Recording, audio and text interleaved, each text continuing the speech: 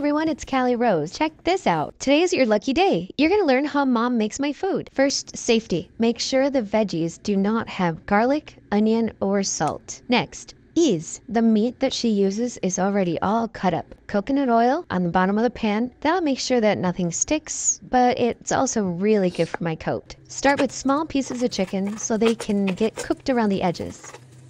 Meanwhile, slice up some organ meat. This is liver, it's delicious, and packed full of vitamins. Be careful not to overdo it though. Mom says only about 10% should be organ meat.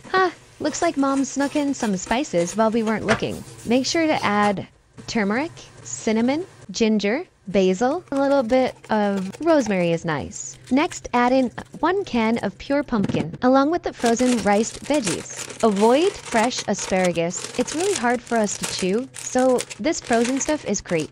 Next, add in some frozen spinach. This is starting to smell so delicious. Okay, so turn off the heat on the stove and add the beef. You want it to be as rare as possible, so just enough to cook the outside of the edges is perfect. Yum! My mouth is watering so much I want to take a sneak peek.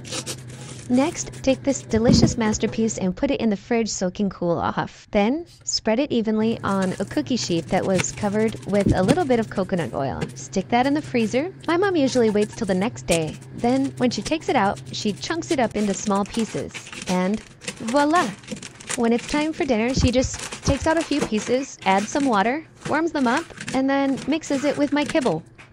Super easy, packed with vitamins and protein, and most importantly, it's delicious. Well, that's it for this culinary adventure. Ta-ta for now.